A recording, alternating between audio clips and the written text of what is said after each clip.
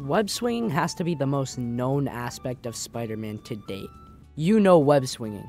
Even if you don't know anything about Spider-Man, you know web swinging. So, with the recent release of Marvel's Spider-Man 2, I would like to take a deep dive of the web swinging in those games and why it's so good. But first, we need to go back in time a little bit. We need to go back to June 29th, 2004, the day Spider-Man 2, the game, released.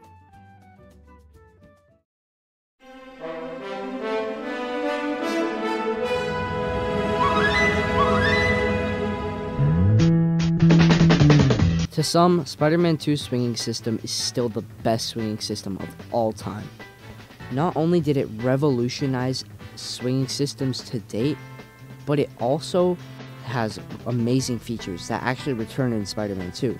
This was the first game to actually introduce a momentum-based swinging game, aside from this bullshit. This time around, webs don't stick to atoms and they actually stick to buildings, making the swinging experience way more realistic. Also, the swinging in this game is fast, just like Web of Shadows and Marvel Spider-Man 2. Except it's not easy to get this fast. The swinging system is really hard to master and kind of hard to pick up too. Overall, Spider-Man 2 revolutionized swinging to come for years. It's very complex but also very simple. I'm gonna give this swinging system an 8.5 out of 10.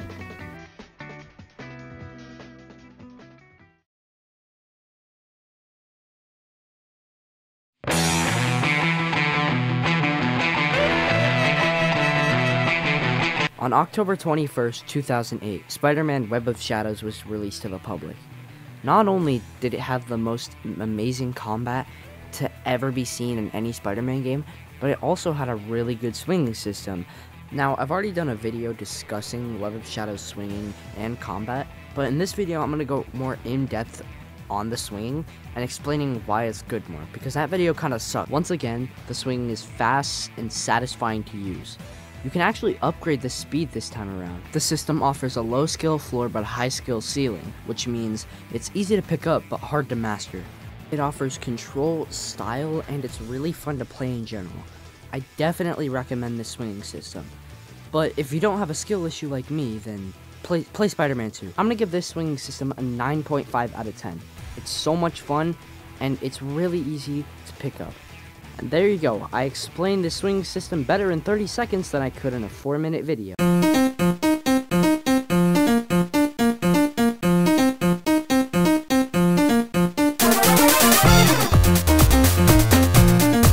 Marvel Spider-Man 2018 and Marvel Spider-Man Miles Morales 2020 both have basically identical swinging systems, with Marvel Spider-Man Miles Morales improving on the first game with just a few little tiny tweaks. That's why I'm going to discuss both of these swinging systems in the same section, but mostly Miles Morales, because it offers a handful of techniques that help you traverse New York quickly. Most notably are the Spider Dash and Spider Jump, which weren't in the first game. These help you gain speed and height without having to web zip or point launch. This game also offers a trick system. It's better than the first games because it offers more tricks to do and it's more fluid and it looks more natural. Although, despite all of these strengths, this swinging system has two glaring flaws. It's pretty much all automated. You can hold R2 and click nothing else and you'll get to your destination. And as long as you click R2 before you touch the ground, you'll never actually hit it. And this swinging system is slow compared to Spider-Man 2 and Spider-Man Web of Shadows. But I understand why it's so slow, considering it has to run all these textures and work with the PS4 hardware. Luckily, this was fixed in Spider-Man 2. Well, speaking of Spider-Man 2...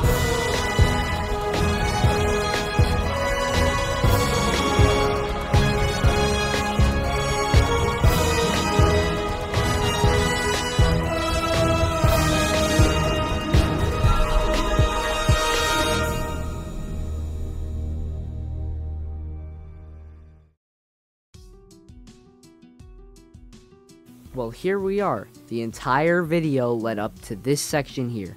Marvel's Spider-Man 2. By far the best swinging system to ever be seen. Not only does it provide many of ways to swing around, but you can also adjust the swing assist slider. The swing assist slider all the way up makes it kind of like the first two games, automated, But if you turn that slider all the way down, the swinging becomes very momentum based and the physics just take over. One of my favorite features they added was the loop-de-loop. It provides a great way to gain speed, and it's super satisfying to do when you actually pull it off. My only critique with it is you have to be diving before you can actually do the loop-de-loop. I think it would be better if we could just stay on our web as long as we want, as long as we don't let go of R2. This time around, the max swing speed isn't unsatisfying and you won't lose your momentum every time you shoot a web out. It's very, very satisfying to swing around the city while going 3,000 miles per hour. Or you could just fly, I guess. As most of you probably know, Spider-Man 2 introduces the web wings, which I'm pretty sure have not been in any Spider-Man game before this. They allowed you to glide around the city like you're Superman or something, but if you use them for too long, you'll lose your momentum. One thing that I think is very underlooked is point launching has received a big boost in this game. Due to the max speed being increased, that means they can increase the point launch boost speed by a ton, and it sends you flying now. And the same goes with the Spider Dash ability. Not only was Peter given the ability to use it, but you go almost 2 times faster than in the previous games. Another ability that I found myself using a lot was the corner tether. It allows you to tether onto a corner and easily turn without losing any momentum. It also allows you to spin around poles, and it sends you flying, even further than the loop-de-loop sometimes. Something that I spammed a little too much was the slingshot ability. This allows you to slingshot yourself into the air, and you actually get sent flying this time. Not even an exaggeration, you literally fly. This can either be done on a slingshot pad or just not on a slingshot pad. Doing it on a slingshot pad sends you way further than doing it normally, but they both send you very far and you go really fast. And with that being said, thanks for watching this video. I really do believe that Spider-Man 2 has the best swinging system to date. And this video took me a really long time to make, mostly because of procrastination, and I also have credits to all the clips I used in the description. So thanks for watching. Bye guys.